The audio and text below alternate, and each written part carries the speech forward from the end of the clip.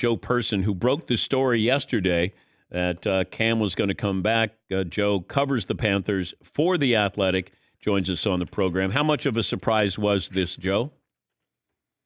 Yeah, Dan, it was pretty surprising just because, Matt Rule got here in January of 2020.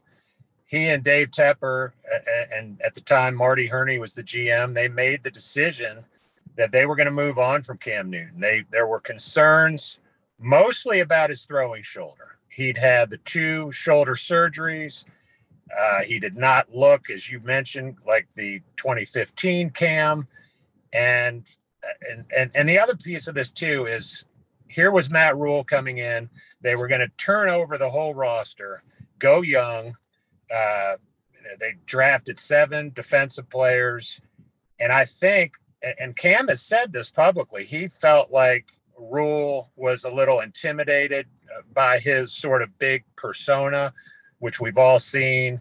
And I just don't think it was a good fit at that time. Will it be a good fit now? I don't know, but they had to do something. Like even before Darnold's injury, they were getting really, bottom of the league type quarterback play. And this is a team that still is holding out hope for a playoff berth. I'm just trying to figure out. They botched this. If you look back on this, Joe, Teddy Bridgewater, who I do like, then, you pay him whatever, $35 million. You trade for Darnold. You guarantee the contract for next year. You pass on Justin Fields.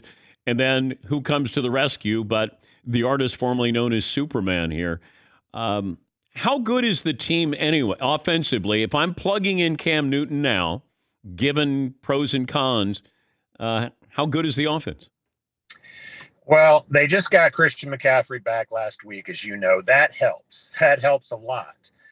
They have some wide receivers that are pretty good in DJ Moore. Robbie Anderson has struggled with Sam Darnold. I think Sam Darnold, I think it was losing confidence in Anderson, but also sometimes just not seeing him and not seeing the field and the open receivers. So the problem that Cam Newton is going to find is the same one that Darnold faced as well.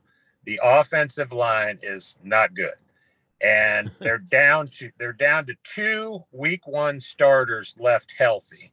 They're having to kind of move guys around up front. Darnold but here's the thing. Cam Newton, he's seen that before. He is a professional. And not that he wants to stand in there and take it, but he's not going to get happy feet, which is what we've seen from Sam Darnold for about the past month here in Charlotte. Okay, but you've guaranteed Sam Darnold's contract for next year. I think it's, $19 million? What? Yeah. Is this a victory lap for Cam as a way of saying, hey, we did you wrong and come on back and let's see if we have any magic here? Is there any, let's open up the scrapbook and bring Cam back, like sentimental journey here? Or is this just strictly football? I think if you talk to Matt Rule and general manager Scott Fitter, it's a football decision. I think ownership, David Tepper, has seen the fan base.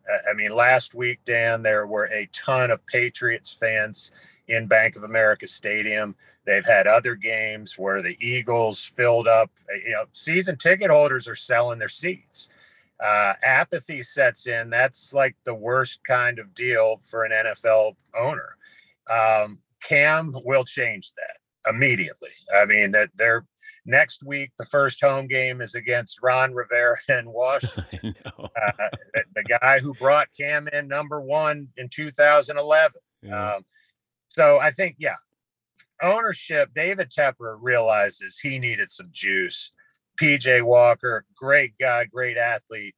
That wasn't going to cut it. There were going to be a lot of empty seats here over the last 2 months of the season.